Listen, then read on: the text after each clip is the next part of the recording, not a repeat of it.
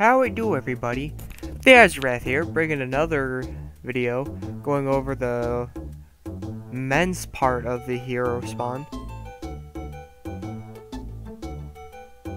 Same thing for this one.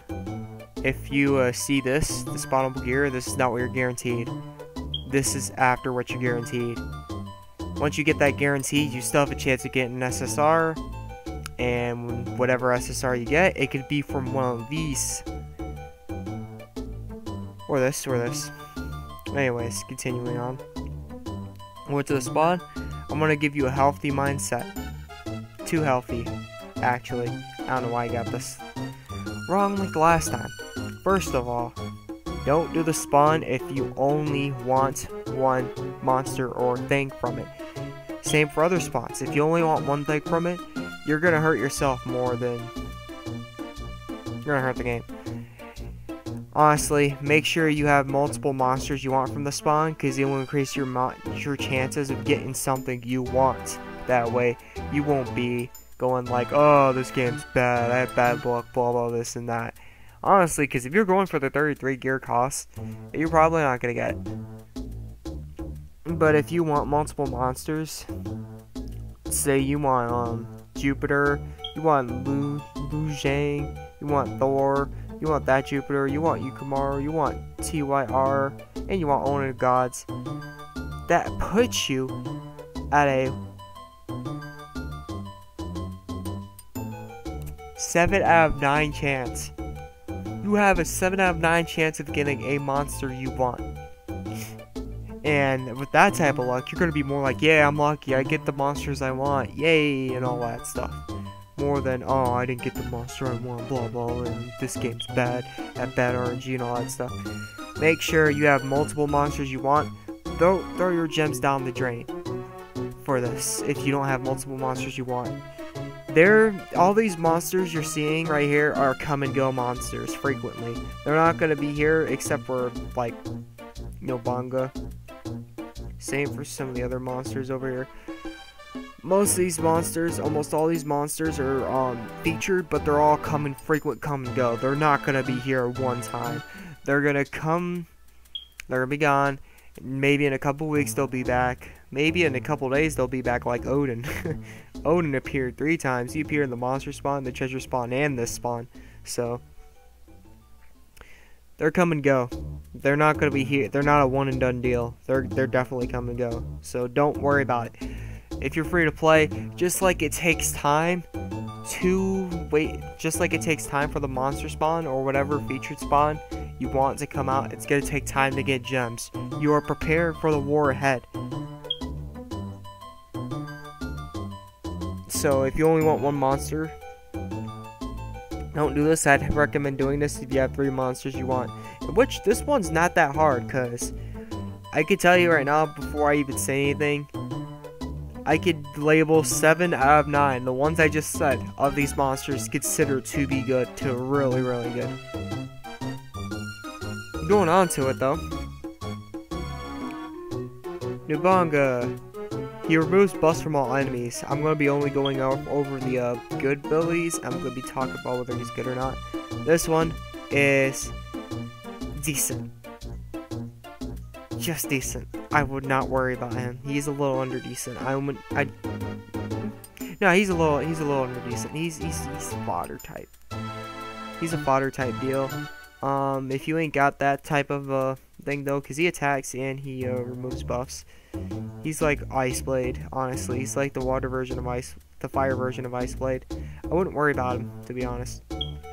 Thor, God of Thunder. He increases your stats by 40%.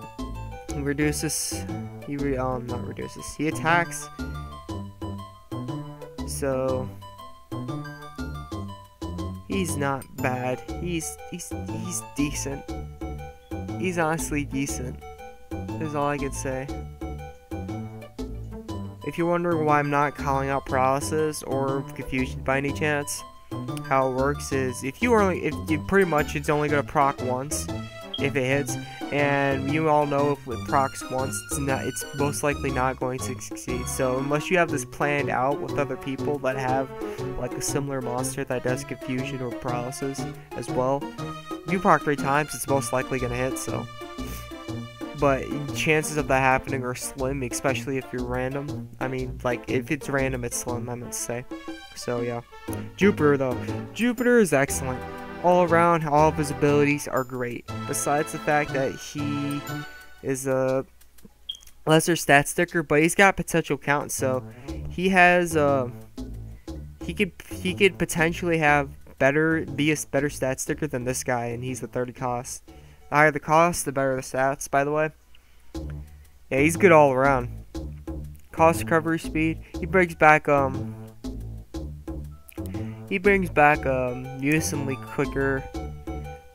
His stats don't increase stats. It does not really do good for mages or clerics because they're both based on magic attack. Clerics are based on magic attack and magic defense when they heal, as well as whatever their abilities, skills, and all that stuff are. Going on as Yu Lang, all those abilities are pretty much good. His increased allies critical damage by 30 for 60 seconds is decent. Same for recovers 20 cost in your character, that's pretty decent. Other than that, his abilities are good. He's a good monster all around. Jupiter's excellent besides the fact that he's not a good stat sticker. Going on, Thor Barbecue King. He's good all around. He is a tank based monster. He's not really DPS or anything other than that. He's a different type of monster. He's tank based, I just want to say right now. Here and now. Most of the monsters you beat DPS or they help in other ways. This one's actually legitimately a tank type monster. So he's more useful for soldiers and stuff like that. Jupiter Galactic Butler. He is good all around, no doubt about it. He casts Piercer. If you don't know what Piercer is, it pretty much goes through. I think it goes through barriers. And he goes through defense. Going on with Yukamara, he looks cool. I want him just because of his looks. He's pretty good. He's a pretty good monster.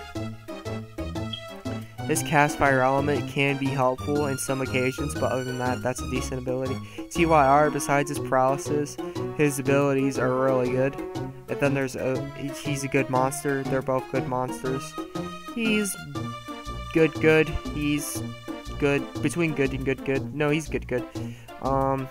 He's excellent. Good. Excellent. So, now we're going to Odin of Gods. Removes resurrection, ward, and other damage nullifying effects. I already went over this before. All of his abilities are good. He specializes though.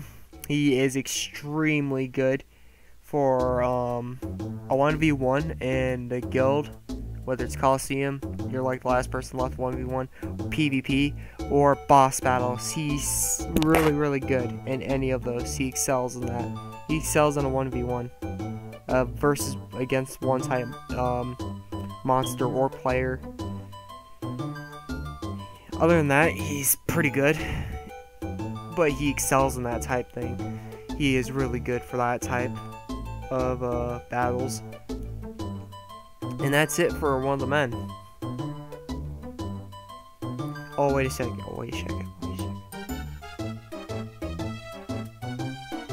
Oh, they don't have Jupiter here. But yep, that's it. Hopefully that clears your mind on some stuff. And please do not do this unless you're a whale. If you only have one monster you want from this, that is guaranteed. I do not want to see you hurt yourself, because there are so many other good monsters you can get from this. So if you only want one, please don't do it. That's it. Hopefully that cleared some of the fog with the spawn. And I'll see you in the next video. I'm out. Peace.